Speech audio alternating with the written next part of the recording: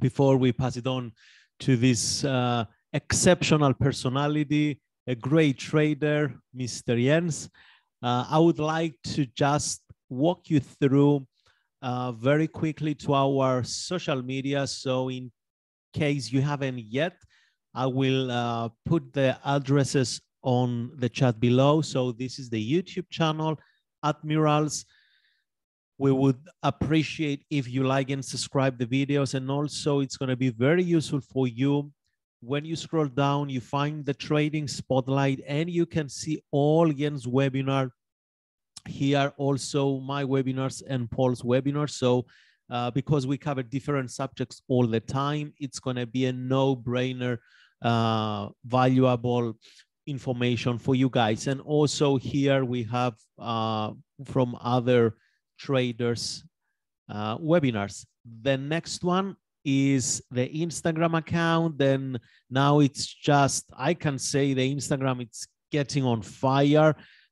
People from all over the world, they engaged more and more and more with our reels and posts and stories. We put so much valuable content here, and I will definitely encourage everyone to make sure that you follow Admirals on Instagram. And last one, the Telegram channel. Here we post all the time when we're gonna go live, so you have the opportunity, just in case maybe you missed an email or something, Instagram, it's gonna just send you the notification right on time. Okay, so let me just quickly put the details, just bear with me. Okay. Here are the website, the links, guys, to copy paste them on your browser and make sure you like and subscribe the channels. So without saying anything more, let me find the control. So I will share it. I'll pass it on to Jens. Okay.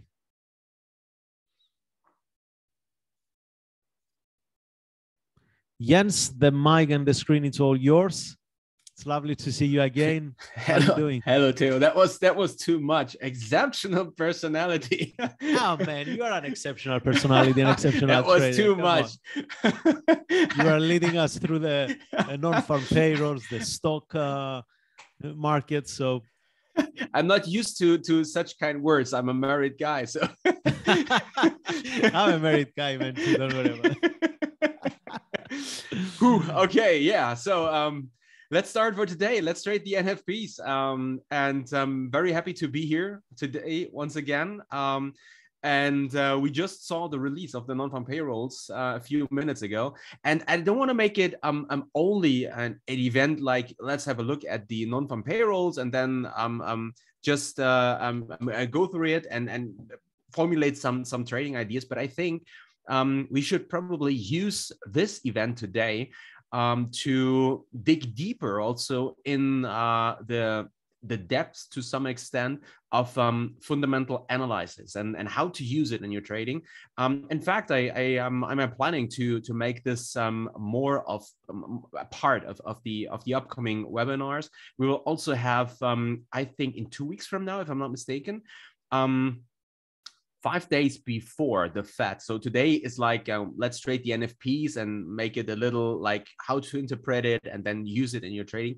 But in 2 weeks from now, we will dig deeper into another very interesting fundamental driver, which also plays a part here of today's presentation. In fact, the Fed and the FOMC meeting here and the decision on rates. And then the idea is, so first of all, why is this of importance? Today, the employment situation, why is it right now at exceptional importance for market participants to have a look? Why do markets move? Why does it matter in general? And then use this knowledge and build an idea, a hypothesis, respectively a game plan around it, and which markets could be affected the most. In fact, right now, I think equities are very, very interesting, especially the Qs, respectively the NASDAQ 100 in this context, especially now with the drive above 12,300 points after the numbers came in. I think this is a strong reaction, by the way. I'm probably even more bullish now, the reaction than we would have seen if the numbers came in below expectations. But this is exactly what I was thinking about and how to dig deeper into fundamental analysis, give you some ideas on why this matters from a theoretical perspective, and then use the knowledge from a theoretical standpoint and build a hypothesis, game plan, and use it in the current market environment. Before we start, here is the risk disclaimer. Very important to read it carefully. So we have a highly anticipated and high volatility event, in fact. So and we will formulate ideas, and not just a hypothesis, but probably also a game plan. If there will be any trades, please be aware that you take full responsibility here when taking trades based on these ideas. Okay, so it's purely educational content we provide to you here. And if you want to take a trade on the information, please be aware that you take full responsibility and are solely responsible for the risks involved in taking these trades. So everything I present to you is purely educational. And then here is the broker behind this. So I don't need to dig too deep into Admirals as a broker behind this, because Theo did already the job here.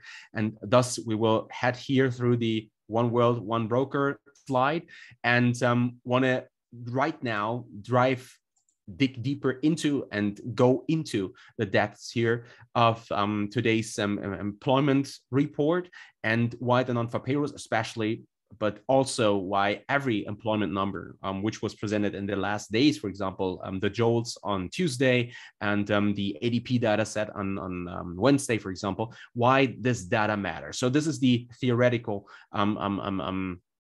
the theoretical part in this context.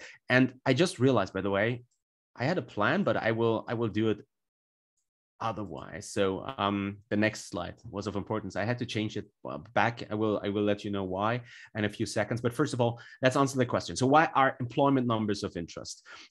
So this is here. Probably it's a little problematic, because here this should be. Let me just see if I can change this in this presentation here.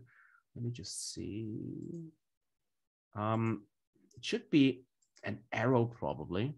And then we should also see an arrow here. No? Okay. So because these different points, they build on each other. Let's probably put it that way. So that means like, okay, that was a little suboptimal. So it's not that these bullet points are independently from each other, but it's like a step by step why the numbers matter. And then in this context, we will see that these components play with each other, let's say. So why are employment numbers of interest? So confidence in the economy, respectively, and the overall political landscape is positive, is good. There's trust in the politicians, for example. Usually, this is something which results in people looking into a prosperous future, let's say. So in fact, it's the complete opposite of the current situation right now. So for example, I'm located in Berlin, in Germany. You probably followed the developments here in the media around the energy situation.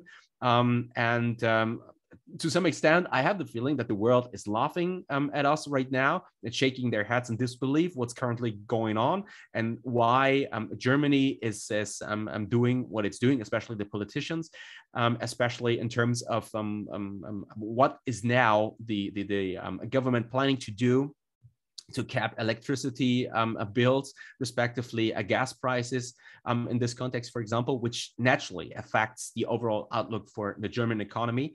And if you know, if you know, have a small business, for example, right now, you're looking in a dark future. You don't know what the bill will look like, and the reason for that is because there's an explosion in prices. There's inflation, and the responsibility is solely on the politicians here in Germany. And that's quite similar everywhere around the world. And so we are not looking into a prosperous future. If that's not the case, and they're let's say turning the sinking ship right now, and there is some politicians or a party which delivers an answer to all the problems we look into, for example, then, well, there is trust and there is a good outlook for the future, and we're willing to invest. In my case, I'm currently not thinking about building a business here, but instead pack my bags, take my family, and head to another country where this outlook is given and we can have a nice life, and where we can build a business and build a prosperous future for us.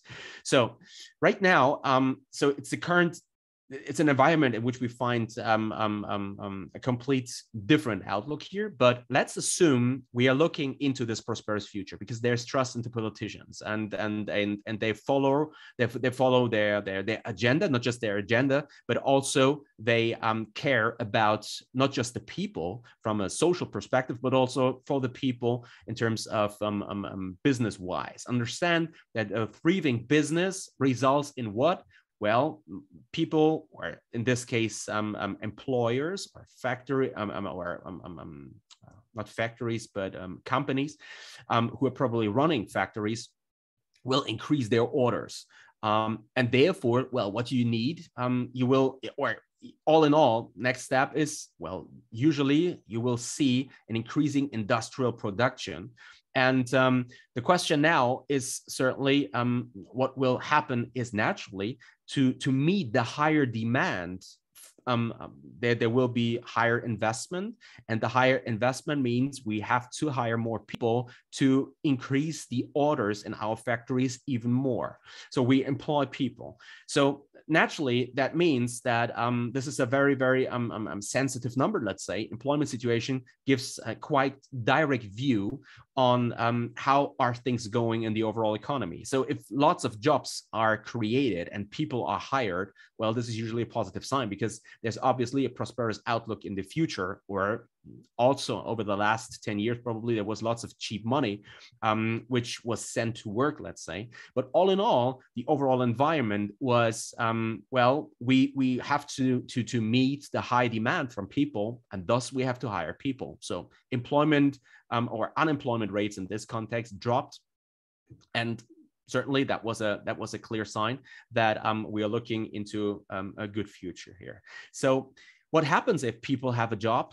Well, certainly they make money. And the good thing is, the more money a company makes, then usually you not just hire more people, but you also pay them quite good salaries, because there is a competition among these companies with each other. And the best guys who will produce the best products, who will then result in higher demand in your high quality products, will usually go to where they get their most money for doing their jobs. So that's usually then resulting naturally in not just hiring more people, but also paying them more money. And that usually results naturally in an increased consumption, which means like you have a higher propensity here and to consume. So there's more people who have worked, who have more money, who will naturally demand more goods. Well, probably not just consume luxury goods, but in general, there will be a strong demand on a broad scale, which will then result naturally in higher economic growth and rising inflation. So this, you can already see this. This is a theoretical concept here, because the rising inflation is right now not resulting out of the fact that there's so much people having a job and that they have such good income. But right now it's because the printing press is running, and this for nearly a decade right now. And then you see a cut in this case of goods which are produced. So and there's lots of money chasing fewer goods, which is naturally driving inflation higher. this is the other part. So it's not a demand-driven inflation we currently find ourselves in, but it's a supply-driven. So there's not enough supply, which is chased by lots of money, which is printed by inflation, by central banks, driving inflation higher than in this context.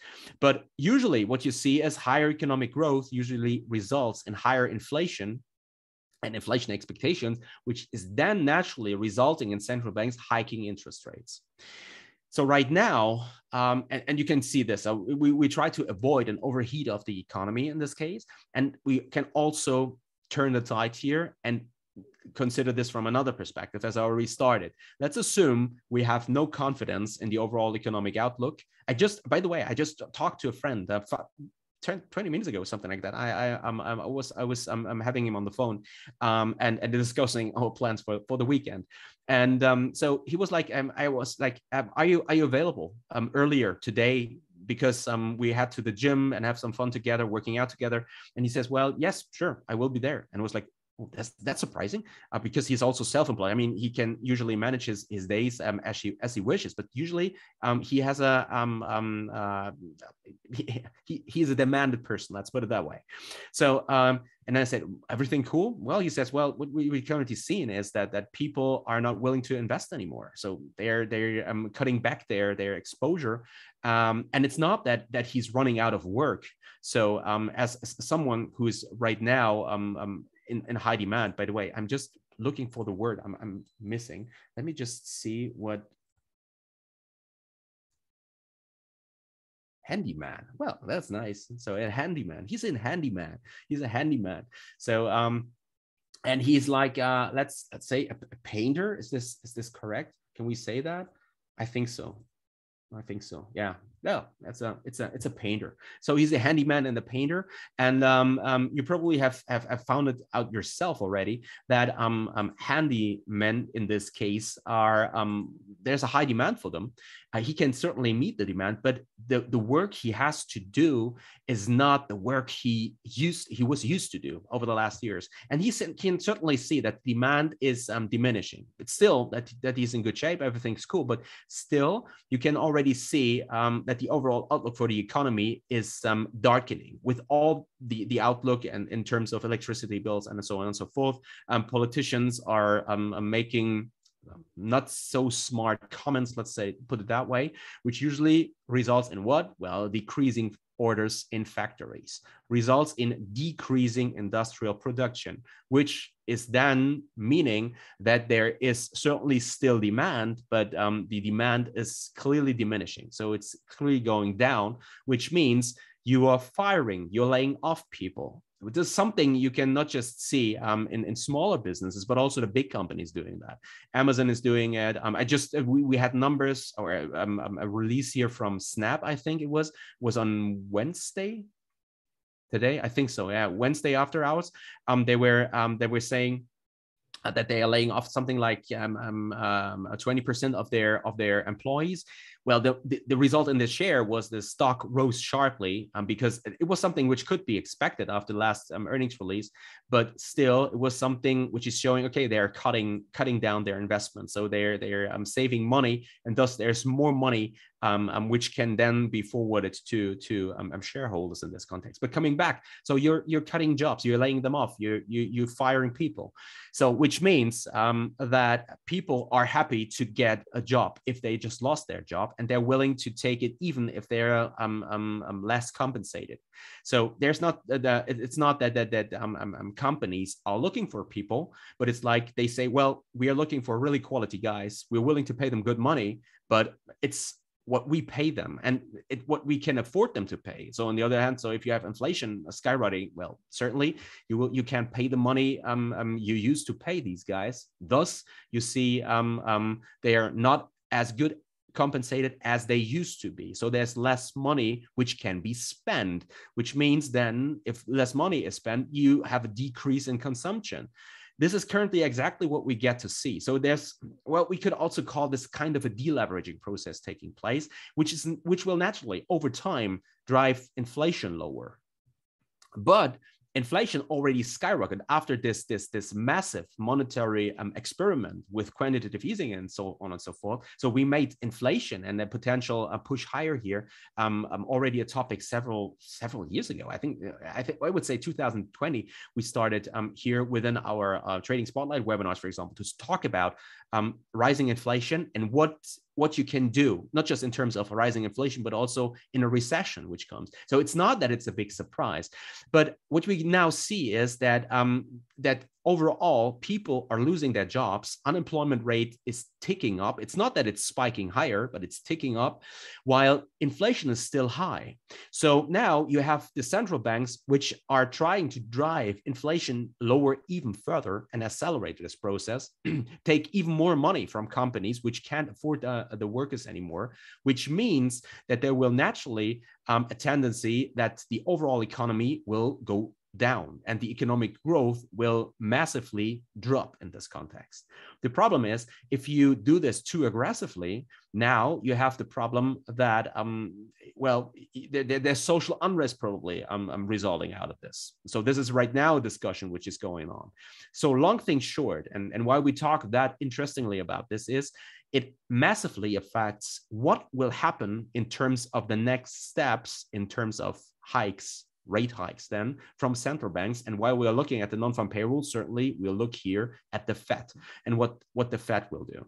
So that's the screenshot here from the so-called Fed Watch tool. I can share the link here, by the way. Let me just see. And it's completely for free. We'll head over to the Fed Watch tool in a few seconds. But what we will do here is Fed Watch tool. So I took this screenshot before the numbers were released. And what you can see is that right now, with the upcoming Fed event on the 21st of September, market participants are expecting the Fed to hike rates by 74% here. Chance that there will be a 75 basis point rate hike by 74%. So the majority of market participants, 3 out of 4, expecting the Fed to go for another 75 basis point rate hike. The problem is, if you go too aggressive with your restrictive monetary policy outlook, this usually drives equity prices lower because there's less money to be spent in terms of, or less money to invest, which will naturally dampen the overall outlook for the economy we are looking at here. So, and the thing now is that right now, as you may have seen, and now we head over here to the Admirals chart, you can see that already last week with the comments from Fed Chairman Jay Powell in Jackson Hole, you've seen that the market was driven exceptionally aggressively lower, as you can see here, and we headed lower also over the last trading days, with his wording being very restrictive when he said, well, we are willing to forcefully bring inflation down. This is like, well, we are really expect us to hike probably even more aggressive in the future. So the interesting thing is that this was the main driver over the last 6 to 8 months to here on the downside and for this bear market in which we find ourselves in when looking at the NASDAQ, for example. So the reason we massively dropped was not just the geopolitical tensions which we currently see, but it was mainly because the Fed is taking liquidity out of the system. So now you can see that we already headed into a recession, at least in my personal definition. So there are several ways to define a recession, and we'll go through this in further detail in upcoming webinars.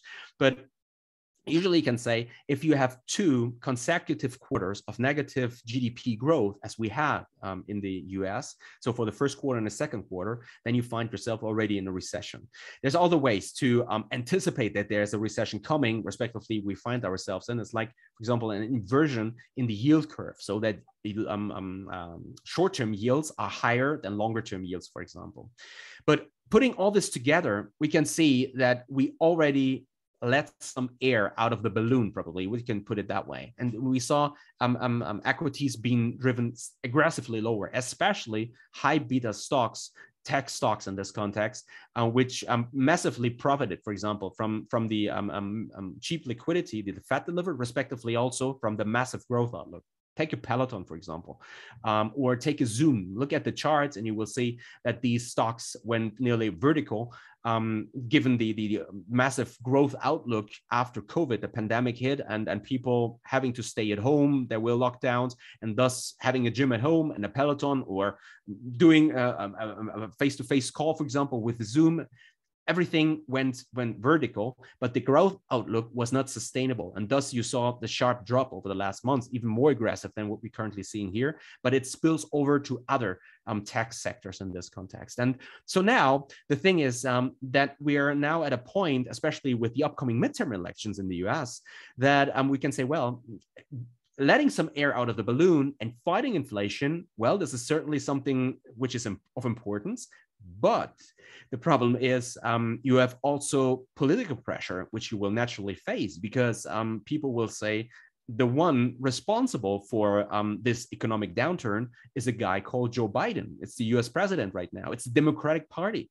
And they're focusing on, let's say, some Vogue speech and that the right people are able to demonstrate, but they're not taking care of our needs. And politicians are probably not the smartest guys in the room, but to some extent, they have a feeling for that. And if they don't feel it themselves, they still have advisors who help them out here.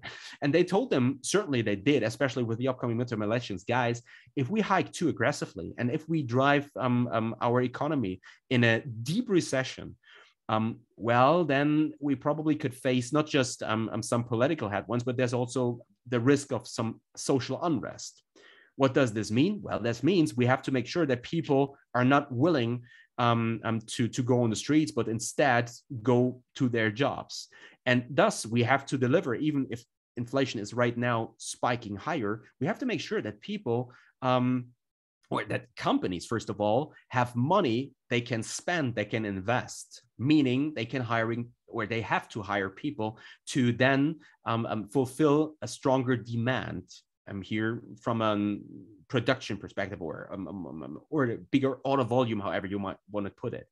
So, which means, well, if we have right now an expectation before the non-farm payrolls of 74% of market participants expecting the Fed to hike rates aggressively, well, then especially if the employment numbers come in below expectation, what we should expect is that the Fed has a higher motivation to not go as aggressive monetary-wise than they probably would have if the sole target was to drive inflation lower. But they have also to make sure that the employment situation can be considered stable, which means if numbers come in below expectations, so today, unemployment rate goes up, respectively, employment change goes down.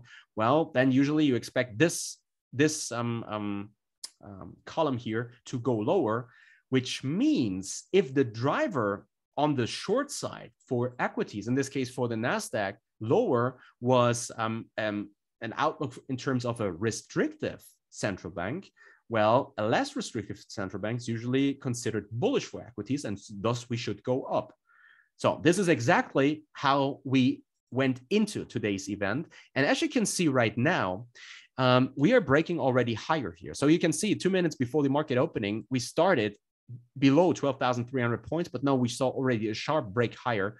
We already started to some extent yesterday, in fact, but we don't want to make it too complicated here. What was the driver here? Probably we were a little too extended on the downside, risk-reward-wise, anticipating a less strong outlook for the overall employment situation based on what I just already presented. So now we see the break higher here. And this bullishness is something where, respectively, this overall outlook and this knowledge, this understanding of what currently is happening is something which helps us to formulate a hypothesis for today, respectively, for the days to come, if we can hold this breakout region. So this is a pure technical aspect. So after consolidating here, now we see the break higher driven through let me just go here in a 5-minute chart.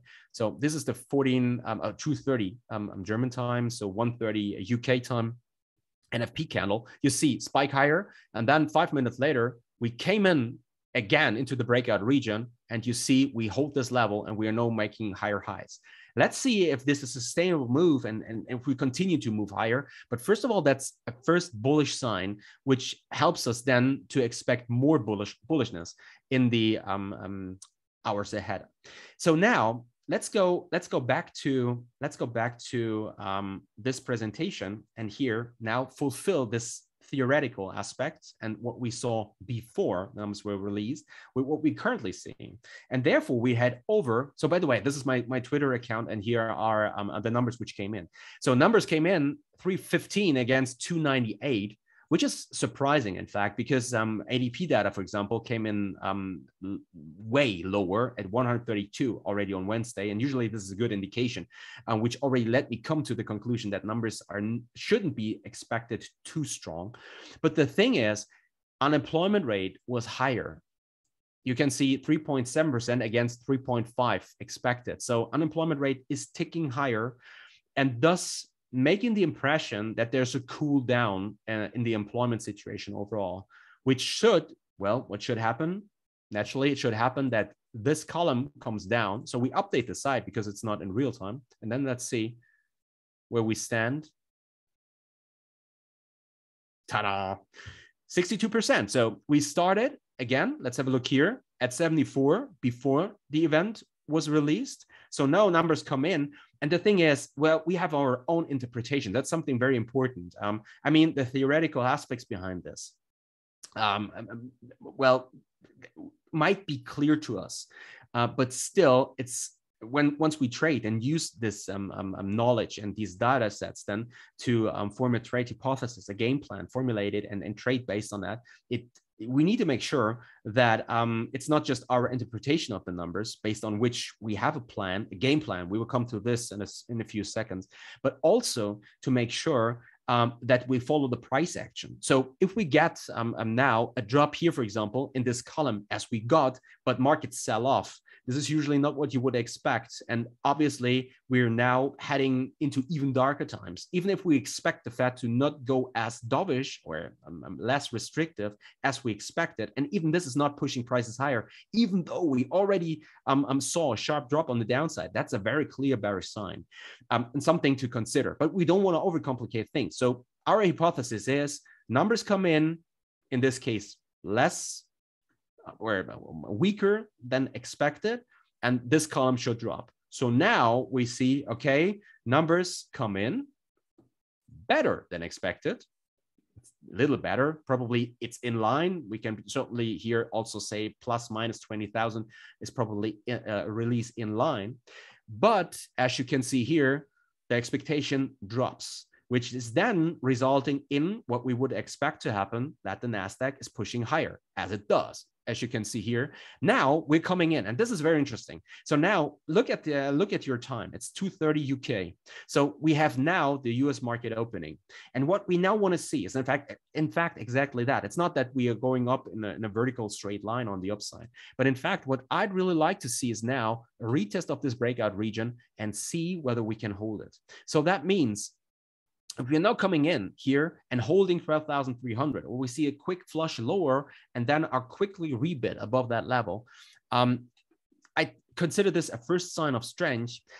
Probably, if you wonder how to trade this, probably we shouldn't go into this corrective move, but instead want to wait for a conviction. And how do I define a conviction, respectively? What would be a conviction?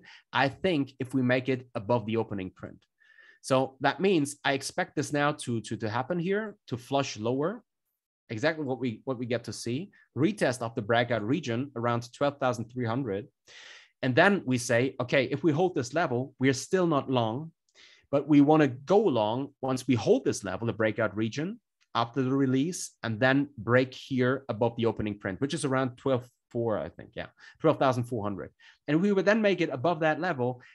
I think we have a good chance to close high of day, probably even higher. And we should also keep in mind that Monday, US equities are closed due to Labor Day. So there's also shorter than usual trading period. US equities in general are not tradable, and the US futures, so S&P, NASDAQ, and so on and so forth, are tradable. But I think till 6 p.m. UK, if I'm not mistaken. Not really sure about that, but there's shortened trading hours. But then after that, we have a chance to probably see further bullishness if this plays out. So now we follow the price action. We follow what the market delivers. If we now break below this breakout region, 12.3, well, then let's see if we can hold 12,200. If not, probably we should go for a trade on the short side, because then the hypothesis is not correct. Our plan to say, okay, we see a price out of market participants pricing out a restrictive FAT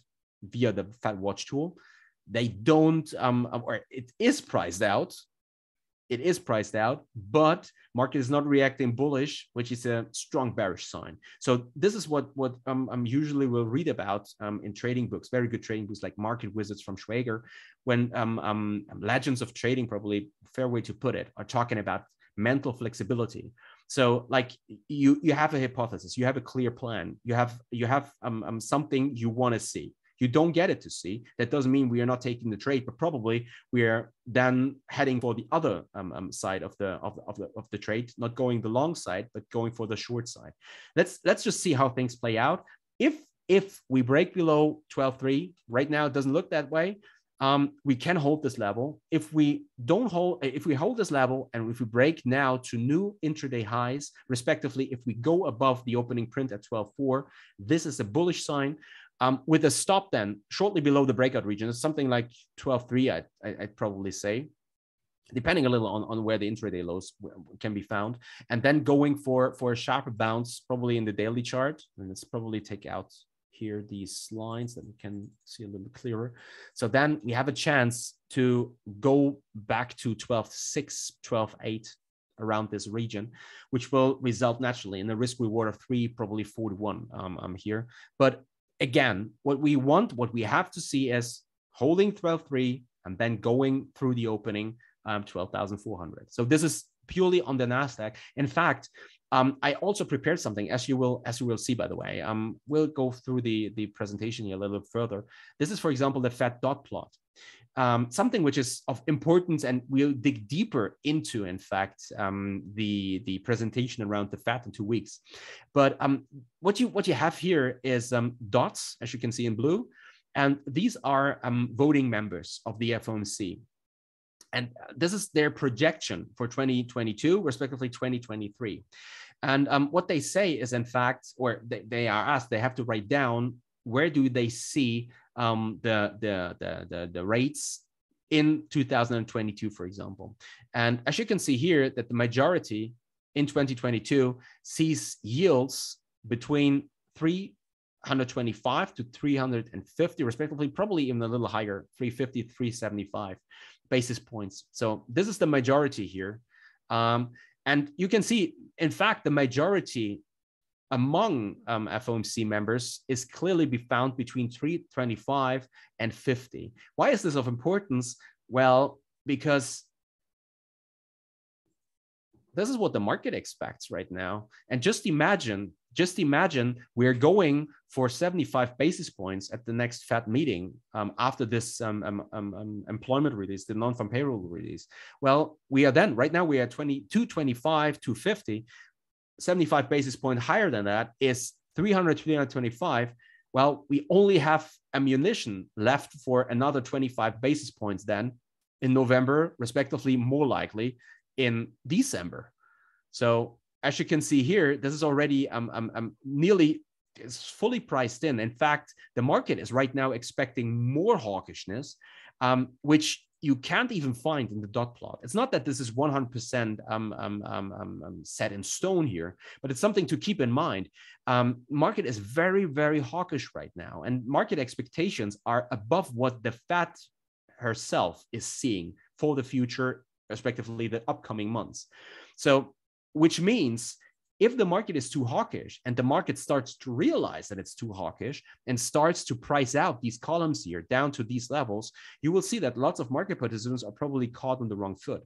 They were probably caught in short positions in equities. They're probably caught in positions in bonds, bond, T-note, whatever, short positions.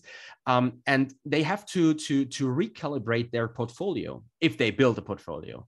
And in this context, this price out here would mean that there's a short cover rally, for example, a short squeeze in equities higher. So this is the same idea, which is also playing a very important role when it comes here to our overall outlook for equities, and why I tend to be more bullish for in the current market environment than some other market participants who say, well, right now, the overall outlook does not justify an aggressive long position. I'm not saying you should be selective when, for example, choosing equities for your overall portfolio, but I'm saying I think the market is too restrictive, especially with the potential unrest resulting out of this restrictive, potentially to some extent also deleveraging market environment, which will naturally result in this case, the Fed step up and help markets out. And let's say save the economy is probably a little too much, but at least deliver cheap liquidity and in this context, which will then mean that we are having a chance to push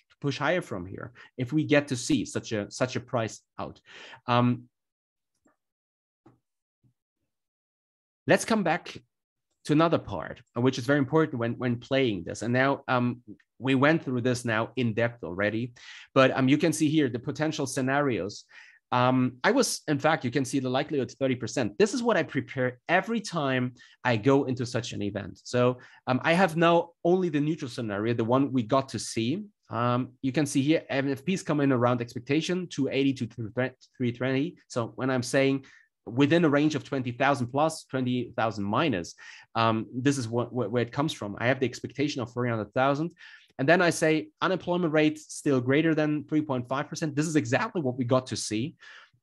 I didn't have it as a highly likely event on the radar, but based on this scenario, and then saying, okay, what do you expect markets to react? How I expect it to react? In case of the NQ100 as a Nasdaq, I'm saying before the event, I think it's neutral. Let's see how it works. I tend to the long side because I think most of this is most of it is priced in. And I'm saying, well, I'm long if we recapture and hold 12,300. If we break the trend line I'm referring to here, I'm talking about is, let me just go here, this one. So if we break this trend line, if we hold this trend line, so we all have seen this consolidation here right now, and this is exactly why I'm to some extent happy to get to see the retest, because now my bullish bias is put to test, in fact. So we now have to show, bulls have to show, well, we can hold this level after the breakout occurred, which happened, well, obviously. Well, now market participants, bulls have to show, well, we can hold this level. If bulls can't, and if we even drop this consolidation before the non-farm payrolls now on the downside, my overall hypothesis is short. And then I have to say, okay, we couldn't hold the breakout. We couldn't hold the lows of the consolidation. Now I tend to be short and expect probably another test of the weekly lows, which we saw over the last days of trading. Which means we're then going probably for another test of 12,000 into the weekly close. But right now, let's see if this plays out. So what I really, again, what I want to see right now is we can hold this level, but I'm still, even if we can hold this, let's say for 20 minutes or something like that, 25, 30 minutes, this is not enough. What I like to see in the current environment, and with having seen also the very weak reaction to the ADPs on Wednesday, now I want to see clear confirmation that we can clearly hold this level and push to new highs, that really bulls are stepping in and saying, well, let's go on the upside. And this really could result in a sharper squeeze, but this needs some further clarification and statement from market participants, or market-wise in this case. So going above the opening print in this context. You can already see, so my main focus was clearly on the non-farm payrolls, on the Nasdaq, non-farm payrolls, yes, but also on the Nasdaq. I also prepared two scenarios here for gold, respectively for the USD JPY. So for commodities, respectively for the FX part. I say in case of the neutral scenario, I'm especially given the drive down to 1,700. I'm overall bullish, but given overall gold bearishness, I want to be long only if we can recapture and hold 1,720 here in this context. As far as I can see here so far, I think we haven't yet made it. No, we haven't. We have seen the spike higher. We've seen the spike higher, but we haven't made it back above the level around 1,720. And this is something where I say, well, this looks really weak. Right now, I don't want to be long gold. I can fully understand where this weakness comes from. So naturally, you will say gold is usually a US dollar hedge, which means currently we will see a strong demand for the US dollar. We are not going into too much depth and details now why this is the case, but all in all, you should expect demand for the US dollar to stay elevated, which is usually driving gold prices lower. It also means that, for example, in currencies which are currently crushed, like the euro, for several reasons, but also the JPY, if you look at these developments here in euro terms, gold in euro terms or gold in JPY terms, you will not see this sellout as we see it right now in the US dollar. That's a very important note in this context. So in fact, in my portfolio right now, I have an outweight position on the US dollar, but I also have some gold. But then I'm located in Berlin in Germany. So that means I'm paying my bills in euro. So I'm hedged euro-wise and making money on both ends of the trade, in fact, on the gold position, but also on my equity USD position, on my holdings in terms of trading accounts, for example. So my trading accounts run in a US dollar for several time right now. In fact, so I already started to build up this trading account US dollar wise at the beginning of 21. So nearly 2 years ago. So mainly because the main focus in my equities trading is US dollar, not US dollar, US equities. Which means like it's easier for me to calculate them. Right now, it's also easy because it's 1-to-1 parity in Euro USD, but still back then it was more difficult, and also given my overall very bearish outlook. So right now, I haven't seen that coming. I saw some headlines for the Eurozone in general, but what's currently taking place, that's something I haven't seen coming. But putting things into perspective here is gold overall looks bearish, but it depends on which currency you're looking at. So this is something to keep in mind. Right now, I think the US dollar will see some potential pull in at least, which is then potentially driving gold higher. But for being long and can really have a strong conviction that we are now down on the downside, and are probably running for a run back up to 1,800. I really want to see US dollar stabilizing, which is not what I'm currently seeing, in fact, and that's why I'm a little more skeptical gold wise. And also, I'd like to give you an outlook here for dollar JPY. What I haven't prepared yet, but probably will deliver in one of the upcoming webinars, is an outlook here, or a picture which will show you that there's a high positive correlation between dollar JPY and 10-year T-notes. So if yields go higher, you usually expect dollar JPY to go higher. The scenario we formulated here earlier in regards to the non-farm payrolls usually means that yields are driven or going lower, which will then naturally also drive dollar JPY lower. But here, it's very similar. You can see that here in my slide. I expect a flush into 139, which we haven't seen yet. So that's something which will be of interest probably the next trading week. And then we want to see if this holds. So it's a little longer term. If I'm trading equities, I'm very short term oriented. If I trade FX or commodities like gold, for example, I tend to have a higher time frame. So let's see the upcoming days if 139 can be held. And then if so, I think a deep run above 140 is possible. Still, we need to keep in mind, first of all, US dollar has already seen some significant strength over the last months, weeks, days. But there's also potentially the Bank of Japan, which will step in and say, we have to make sure that the JPY is not crushed in a way it's currently crushed, because we are importing inflation into Japan, and need to keep an eye on this, and will probably intervene to some extent. And this is something which is noteworthy, because Japan is in fact the biggest holder of US treasuries worldwide. It's not the Chinese, not anymore, but it's first of all, it's the biggest creditor of the US, and it's in fact Japan.